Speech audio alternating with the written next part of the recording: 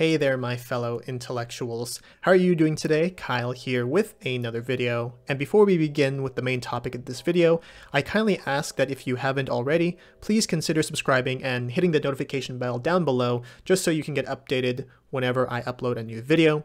And also, if you are interested, I am pretty active on Twitter, Instagram, and Twitch, so if you want to follow me on those social media platforms, please consider following me there as well. The links will be in the description below. So with the obligatory plugs out of the way, why don't we get right into the topic of this video? So if you've read the title of the video, you probably know what this is about. This is me reflecting upon the end of my 4th academic year here in graduate school. Since the normative time to getting the PhD is about 6 years, I believe I am now 2/3, if the math works out, done with my PhD. And that's kind of terrifying, to be honest, if I have to just give an opinion about that, because it still seems wild that I'm this far in my PhD as I am. And I spent the whole last year, as I'm sure a lot of you did, on my computer because we transitioned to online study. So we did all of our classes and teaching over Zoom, having all of our research meetings over Zoom. And I just want to share my thoughts on this past academic year. And I haven't really given it too much thought, but a lot has happened, and I really want to share some of that with you. So why don't we go back to the fall of 2020? That was the start of the academic year. I was TAing a class. It was an observational lab class online that was very fun to teach, actually. I had never actually taken a class like that myself in undergrad, and it was quite an experience to have to teach that class virtually online.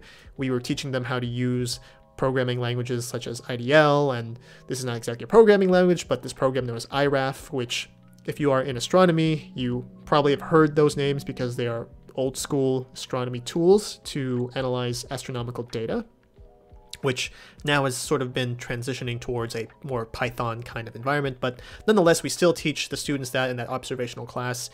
And it was really fun for me as a way to bolster my own understanding of observational astronomy. I've done a lot of that since I started graduate school, but I came in with no prior knowledge whatsoever. And so TAing that class virtually was kind of fun, but also a little bit sad because we didn't get to use the telescopes, which would have been used in a normal year where the students would have been able to do some real observing and taking data and writing reports about that. So a little bit sad about that. But that quarter was a bit tough for me because I hadn't TA'd in a while, and I was trying to also work on my research, but that was also when my computer was starting to fail. It hadn't completely failed yet, my research computer, that is, and that leads me to the next part of the story, which gets me to the winter quarter of 2021. So that was where I actually didn't have to teach that quarter, but that was when a majority of that quarter, my research computer just was not working. So those of you who know, I have an iMac as my research computer that was given to me by my advisor. So the way that works is that my advisor acknowledged that a lot of my research involves a lot of computational coding and data analysis that requires a lot of CPU power. And so when I started my PhD project a few years ago, he took money out of his grant and he used it to buy a computer to allow me to do my research. So that computer was starting to fail, and it had started to fail over the summer, last summer. And by fail, I mean it would simply just start losing connection when I was connecting to it remotely from home. I'd have to keep going back into the office to turn it on. I really didn't know what the issue was. I did a lot of sort of resetting of stuff. I reinstalled the operating system on it, and still to no avail. It kept failing. I kept losing connection until one day, ultimately, I couldn't even get it to really turn on. Like, it would turn on, and then I couldn't even get to my desktop screen, couldn't access any of my files.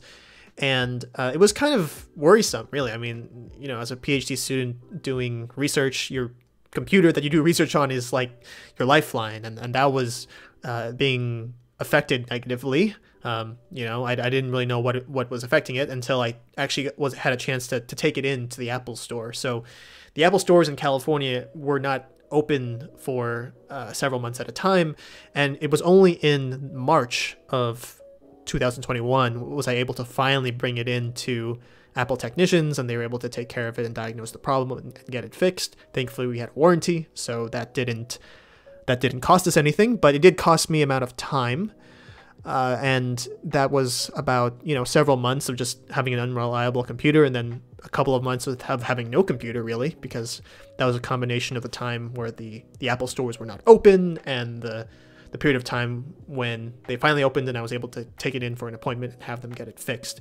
So what did I do during that time? Well, thankfully, my advisor was kind enough to let me use his computer to do some of the coding that I had to do. I also had this trusty laptop here, which is old reliable. I've had that laptop for about 5 years now, and I was doing a lot of work on it as well.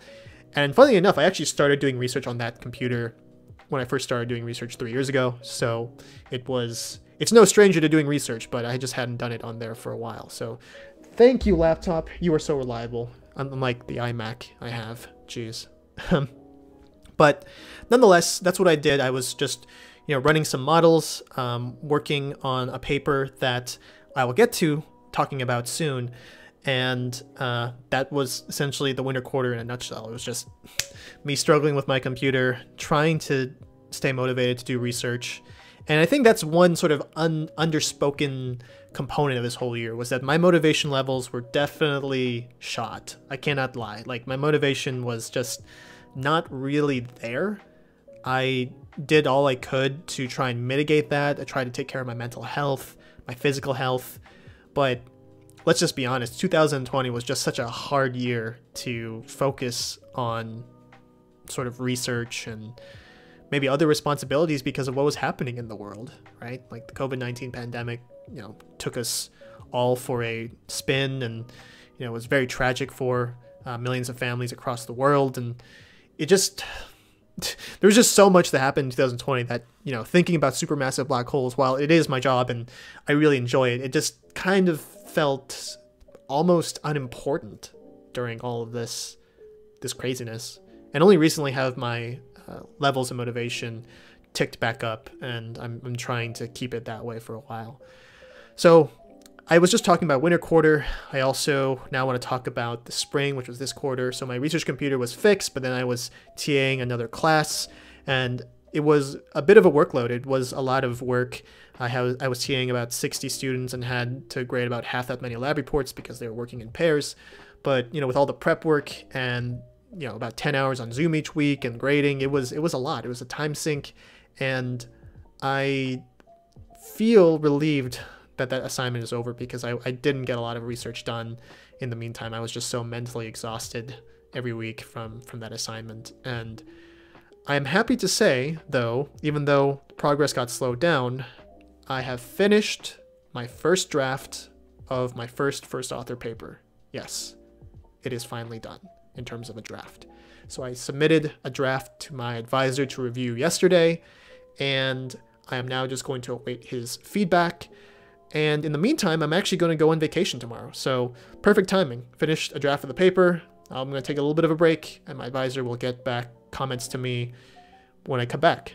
So yeah, that is essentially my year in a nutshell, in sort of a non-prepared way of talking about things. But it was a lot, and I'm just really happy it's done. I'm looking forward to going back into person over the summer and the next following year. And I don't know, I'm just proud. I know it doesn't seem like I had too much to be proud of. I was definitely slowed down in terms of research, but I'm proud that I was able to get through all the challenges, just the mental hurdle it was. And I'm looking forward to the summer because I have another summer student that I'm going to mentor over the summer. I'm going to be teaching an online class for astronomy this summer, and I'm also going to be working on the next phases of my PhD, which involves more black hole mass measurements with the Atacama Large Millimeter Array, which hopefully you guys know that's what I do.